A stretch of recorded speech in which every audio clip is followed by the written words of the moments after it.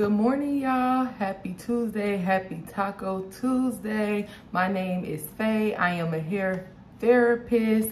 I'm also the founder of a community of women who support, empower, and motivate each other through faith. You can join us by searching on Facebook, Sisterhood Formed by Faith. We will be so blessed to have you. I'm feeling like Paul this morning. I want to encourage you to stay faithful, to stay committed to your faith, to keep your eyes on your faith, because as you see, the title of this message is Your Faith Will Not Fail You. Come on now. If you know, then you know. I want to start with prayer, just to invite God's presence, although he has already gone before us, but to let him know that we are thankful to be in his presence this morning, and we are in expectancy for this word on today to speak to our situations, to speak to our circumstance, to be exactly what we need to push us this week. So Father God, we just thank you for your presence on today. You said where two or more are gathered,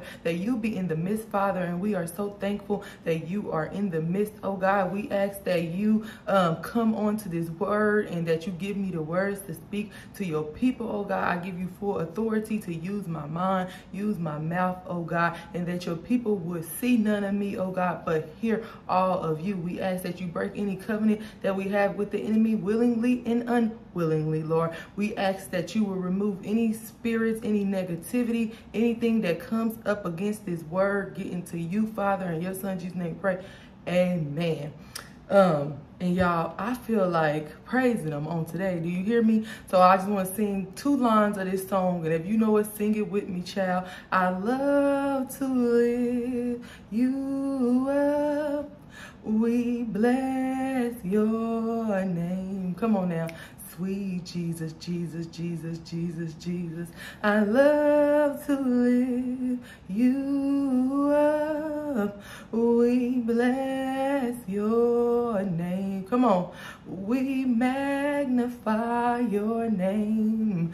Sweet Jesus, Jesus, Jesus, Jesus, Jesus. Come on. It made me think about last night.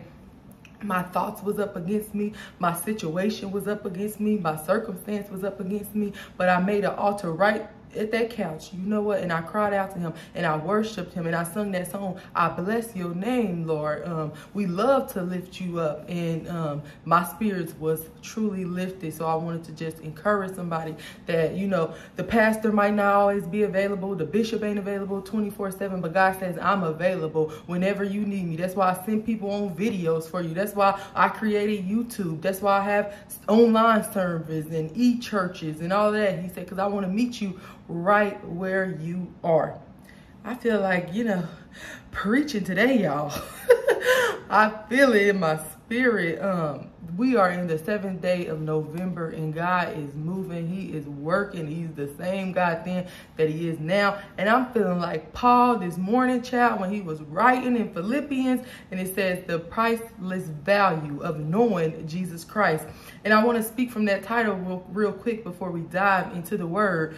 The priceless value of knowing Christ. Come on now. It costs us some things to know some people. Come on now. It costs us some things to be with some people. Come on now. But it's priceless. Come on now. It's no value. Come on now. Nothing we could pay to be in Jesus' presence, to have Jesus as our Lord and Savior. It's nothing that we can do to be deserving of it. Come on now.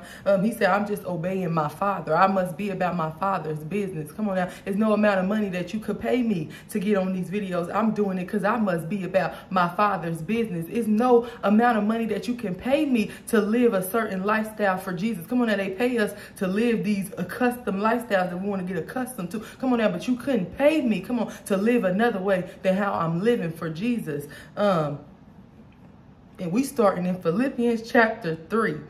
And it says, don't mind if the air clicks on and off, child. You know, I get a little hot. So I'm one of them people that got my air on in the winter time, because I ain't got no ceiling fans. Anyway, it says Philippians chapter 3, verse 1. Whatever happens, my dear brothers and sisters, rejoice in the Lord. I never, come on now, I never get tired of telling you these things, and I do it to safeguard your faith. I never get tired of coming on here to give somebody a word. Come on now, because it encouraged me to stay in my faith, and I want to encourage somebody else to stay faithful, to stay in their faith. Come on now, your faith is currency. Your faith is hope for the things that are unseen. Come on now, to make them seen. Glory to God. Your faith will not fail you. And then it goes down to verse 2. So Philippians chapter 3, verse 2, it says, watch out for those dogs, those people who do evil, those manipulators who say to you, you must be circumcised to be saved. For we who worship by the Spirit of God are the ones who are truly circumcised. We rely on what Jesus Christ has done for us. We put no confidence in human effort, though I could have confidence in my own effort if anyone could. Come on now. Indeed, if others have reasons for confidence in their efforts, I have even more. Come on now. And I want to speak from you from Philippians, from what Paul was saying. And if you go down some verses, it talks about how he is not perfect, even right here, because what it means to be circumcised, we see it all the time with men and boys. You know, when they're born, they got to get circumcised, and it's just removing of the extra skin. It supposedly makes it easier to clean and some other reasons, but I want to talk to you right from there. The removal of extra skin to make it easier to be clean. Come on now. God don't need you to make it easy for him. Come on. He want to meet you right where you are so he can show you nothing is too hard for me. God don't want you to change your skin color or to change this or to change something about you in the flesh. Because when we talking about skin, we talking about this flesh. Come on now, not the spirit, but this flesh, what we see in the flesh. Oh, I must do this to be saved. Oh, I got to do this. Oh, I got to stop doing this. Oh, I got to turn this around. Oh, no, Jesus said, just invite me in right where you at. He said, I'm going to change. I'm going to organize. I'm going to replace according to what I would have. Come on now. So it's just saying, don't listen to people who say do this and do that and do that. Because just like I talked about in so many videos, I remember when I first got saved, baby, and saved, it's a lifestyle. Come on now. I'm never going to not need to be saved from some things, because I might not be where I was at. I might not be doing what I was doing then. Come on now. But it's something in my now that Jesus can still show up and save me from. Glory to God. Come on, Holy Spirit. Let's do this thing. So I remember being in that, in a relationship, and I said, you know what? I can't get out of this by myself. And I remember I wasn't even going to church at this time, y'all. I didn't know the books of the Bible. I'm just praying and talking to God. I'm just reading what I would read. I'm just being faithful, being consistent. I'm on my knees. I'm in the shower. I'm singing when I don't have the words to pray, child. I'm watching online sermons, online people, you know, like myself that may not have the title, come on now, but got the word that God will use to motivate you. Come on. In the last days, I will pour my spirit unto all flesh. Come on now. He didn't say just this person, just this person. He said all flesh, whoever makes themselves a willing vessel. Come on now. If I can do it, you can do it too. Glory to God. Thank you, Holy Spirit, for meeting us right where we're at on today. So I just remember saying, you know, I can't do this without you, God. I don't know how I'm going to get out of this. I don't know what it looks like, you know, beyond this. And I'm still, you know, doing some things like smoking weed. I'm still smoking weed, but getting up to pray and doing all type of stuff. And people might tell you, oh, Jesus ain't talking to her. She be smoking. Oh, Jesus ain't talking to him. He be drinking. Come on now. He said, I will pour my spirit unto all flesh, whoever makes themselves. And he removed it from me. You know, I have a testimony now. I don't even crave what I used to crave no more. I don't even worship what I used to worship. Some things that used to be a part of my routine ain't a part of my routine no more. Some things I was making a ritual. Come on now. I don't even worship and do no more. Glory to God. By the grace of God. It wasn't a person, because my mama couldn't tell me to lead a relationship. My granny, my daddy couldn't tell me. Nobody could tell me. But when I invited Jesus in, I said, save me from what I need to be saved from. I didn't just call out this relationship or this drug or this person or this job. I said, come in and save me. Save me from all the things, God, that you see an opportunity to save me from, that you would save me from in this moment. Come on now. Because you got to, some things is priority. Come on now. Some things is crucial. Some things is an emergency to release. Come on now. So when we don't know what's urgent to release, when we don't know what's urgent to remove, we have to allow God to step in. We can't rely on people saying this is what you must do and you got to do this and you got to do that. And as I go down, y'all, I'm gonna have me a little water, because I told you I feel a preach. So I feel I feel it coming up. Do you hear me? Woo. And I love this last part. Whew. Well, I'm going to start right here, and then I'm going to say something about that last part. But it caught my eye right here where it says, we rely on what Christ Jesus has done for us. Come on now. We don't rely on what we done or what other people done for us. People will fail us. But we rely on what God has done for us. I keep my faith sometimes just by knowing, okay, when I was hungry, Jesus made a way for me.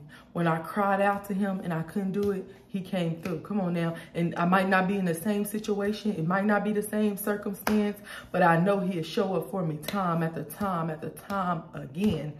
And as we go down, and it says, though I could have confidence in my own effort. And before that, it says, we put no confidence in human effort. Come on now, because I can't speak for y'all. Come on now. But in order to have confidence in me, I have to look at what I'm producing in the flesh. Like, you know what? I get on here, I record these videos. So many people tell me they blessed by my word. So many people be like, dang, Faye, you got it, you got it.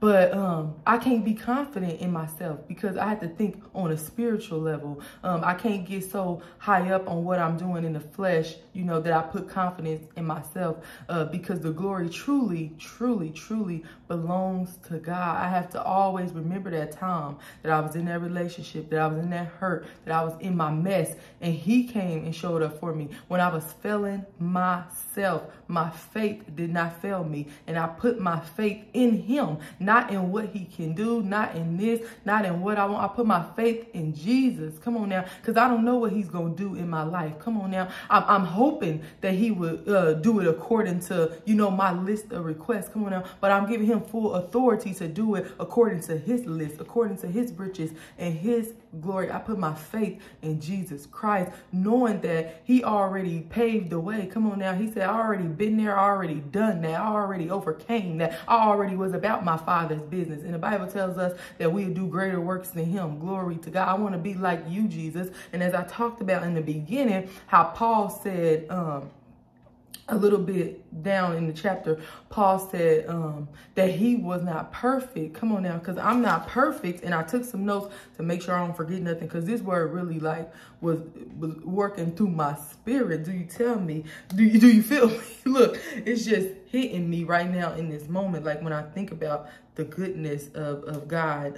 And even in this passage where it says, you know, I'm not perfect. I'm not putting my confidence in myself because I don't want to be like me. Come on now, because you might not know what's in my closet. Come on now. You might not know what's in my heart. Come on now. But I do, and Jesus does. So I'm not trying to be like me. I'm not trying to be like them. I'm trying to be like Jesus Christ. Come on now. The only one who was perfect. Come on now. You are who you hang around. I know y'all heard that birds of a feather flock together. If your circle broke, you're going to be broke.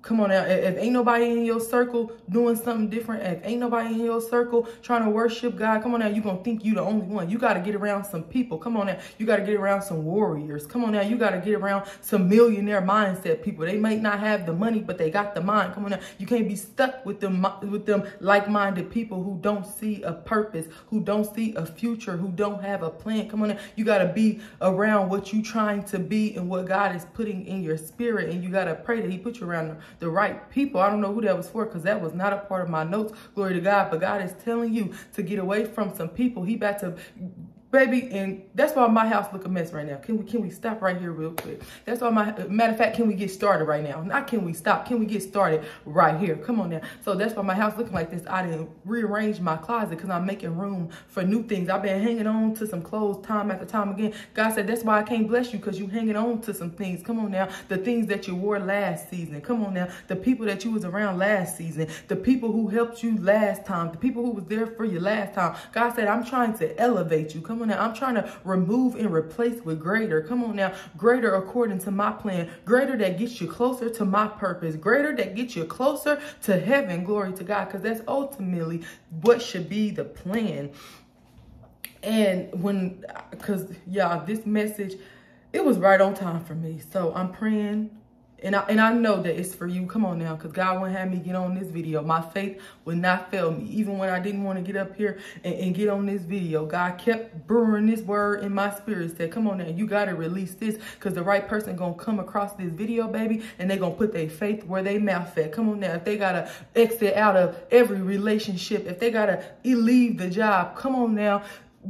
Woo, glory to God. You better speak life over yourself. You better speak healing over yourself. Whoever you are, come on now. Your faith will not fail you. Come on now. I feel like it's brewing in your spirit too. Come on now. To be faithful, to put a little more faith with that mustard seed. You've been hanging on to that mustard seed. It's time to add a mustard seed to it. Not just one mustard seed of faith. Now you got two. God said, I'm trying to increase your faith. And when I increase your faith, when you increase your faith in me, I can increase your favor. Glory to God. And when I increase your favor, come on now, it's going to manifest. Come on, in your life, in your flesh. Come on, glory to God. God said, increase your faith. I'm going to increase your favor, and that's going to increase your flesh. Come on, glory to God. Oh, I'm just looking because the word came in, but we ain't going to worry about that. And don't worry about what you're doing, what you ain't doing, what you're this and what you're that. I think about the movies. And I'm going to get off here, y'all, at about 20 minutes. We at about 20 minutes, glory to God. Not in about 20 minutes. So we got about another 5 or so minutes. Anyway, so catch this in your spirit. Come on now. Challenge your mind. If you think it, you can touch it. Come on now. Challenge this. So I watched the movies. And I'm a lifetime queen, child. But the rich kids or the famous kids or whatever you would call them, the parents is always working. They always doing other things. Like, if I imagine God in the flesh, come on now, he's our daddy. He's working. If we called him, of course, he would be there and things like that. And like the bishops or the pastors or our mentors or therapists, however you want to look at it, they the parents, right? So your parent ain't always available, but they know you're going to need some safety. They know you got to get to soccer practice. They know you're going to want to go to the mall. So they send you with these bodyguards. And the bodyguards protect you. They report back to the parents. They keep an account for you at all times. Woo, glory to God. This word blessed me, child. So think of grace and mercy. That when God says, my grace and mercy shall follow you all the days of your life. Grace and mercy are the two bodyguards. When I see them in the spirit, they big and they strong and they protect us and they guide us. When we feel like we can't hear the voice of God, grace and mercy shows up, coming out, and they save us and they take us back to right where we belong. And I think about last month, baby, I was going through some things. Glory to God. And grace and mercy showed up and they brought me back to the Father. Come on now. And they explained some things to God. Come on now. Because his grace and mercy is sufficient. Woo. Don't worry about falling or when you run away or when you go astray or when you hurting and you looking for things of the world. Do not go astray. Do not get worried. Come on now, because grace and mercy is with you. They will keep you. They will protect you. If you run away, call grace and mercy. I think about the movies. The little girl, she was doing drugs and she was at this party and it started to get chaotic. She was so scared. She couldn't call her parents. I can't remember if it was mom or dad or both or whatever, but she called the bodyguard and she like, this is my location. And they pulled up with the black truck, you know, and they came, they got her out safe, got her back home safely, making sure the paparazzi didn't see her. That's what God does for us. Come on now, I done did some things in my life. Come on out, that grace and mercy, they covered me. Glory to God. They covered me and they got me back to God safely. So I want you to remember that at all times you are not alone. Come on now. You don't got to worry about telling somebody your business. Begin to call out for grace and mercy. Grace and mercy, come and get me. Grace and mercy, I need your help. Grace and mercy, get me back to the Father. Grace and mercy, I can't see myself through this. Grace and mercy, I don't know what I done got myself into. Glory to God. Thank you, Father, for your grace and your mercy, that it is sufficient. Come on now, that it protects us, that it keeps us, that it gives us guidance on how to get back to you, Father. Glory to God. Thank you for your grace and your mercy. And that's my word on today, that your faith will not fail you and that grace and mercy is with you. Grace and mercy, it will keep you. Grace and mercy will be with you. Grace and mercy will protect you. It will guide you. It will get you back right on your square safely. Come on now, they got that little girl back in her room and tucked into bed safely, that no hurt, harm, or danger was done to her. And God already tells us no weapon formed against you shall prosper, whether it be the addiction trying to hunt you, whether it be the relationship trying to hunt you, whether it be lack lack trying to hunt you, whether it be poverty trying to hunt you, whether it be those sexual desires trying to hunt you. Come on now, a righteous man falls 7 times, but he get back up. Glory to God. Grace and mercy. God sent me on this video. Come on now, with grace and mercy to find you right where you are, to meet you right where you are. God said you can put it down and turn away now, and he'll be waiting for you like the father of the prodigal son. He was waiting with open arms. The boy had spent all his inheritance. He was out there laying and playing with the pigs. Come on now. But his father had open arms, said, and I'm still here for you. And they put the robe on him. Come on, child. And I believe they threw a party for him. This is God with this message. Come on now. He said his arms is open. Come on now. His arms ain't too short that they can't reach you. You ain't been out there doing too much wrong that he don't care for you. He says not anything that you can do that his grace and mercy will not cover you. Come on now. And if you haven't accepted Jesus as your Lord and Savior, I want you to say right now with me that, Lord Jesus, I accept you in my life, Lord. I accept you as my Savior who died on the cross for my sins, and your blood covers me from the crown of my head to the sole of my feet. And no matter what I was doing or where I was at, God, that you would never leave nor forsake me, and that your grace and mercy shall follow me all the days of my life. And I submit my life unto you. Tell them, I submit my life unto you. Submit yourself under him. We submit to a lot of things, but God is telling you to submit to the Son today, because who the Son sets free, baby, is free indeed. You might have failed. Come on now. You almost was in shackles. You almost was back in bondage, but God said, I sent this word to you today to release you, that you are free, and he wants you to remember that you are free. Come on now. He saved you from that. Come on now. He already came and conquered that you can put it down and you can walk away from it, and you can pick up where you left off. Glory to God. God said today somebody's going to pick up where they left off. You getting ready to pick up where you left off, forgetting those things that are behind, forgetting the things that you did a second ago. God said, forgetting the things that you did yesterday, but you're going to pick up today where you left off. Come on now. And for some of us, we're going to pick up today where we begin. And glory to God, because you have accepted Jesus as your Lord and Savior. He said, I'm about to come through, and I'm fin to save you from whatever it is that was trying to shackle you, that was trying to get you in bondage, some things that was trying to take you out. God said, I'm coming in right now and I'm freeing you from it. I don't know about y'all, but I feel a release in the spirit. I feel chills. I feel something breaking up off of me. Glory to God. So God, we just thank you right now, Father, for your presence. We thank you for stepping in our situations right now, oh God. We ask that you come in, oh God, and that you conquer it, oh God, and that we know that we have the victory, oh God. And we ask that you begin to show us right now in the flesh, oh God, what we are feeling in the spirit, oh God. We might not can see, oh God, but we can feel it, oh God, and we ready to see it in the flesh. In Jesus' mighty name we pray. Amen.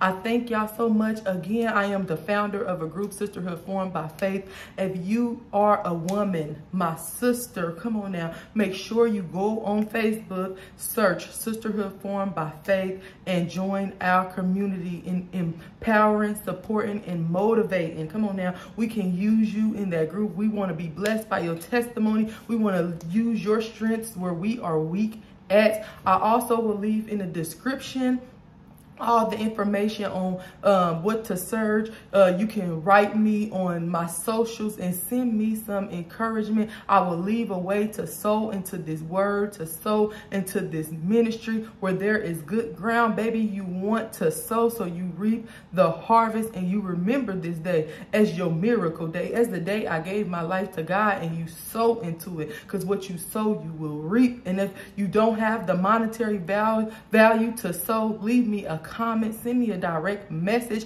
sow me a seed and saying, you know, that word bless me, do you hear me? So it can encourage me to keep on being obedient. It can encourage me to stay faithful in my faith. It can encourage me that my faith will not fail me. Glory to God.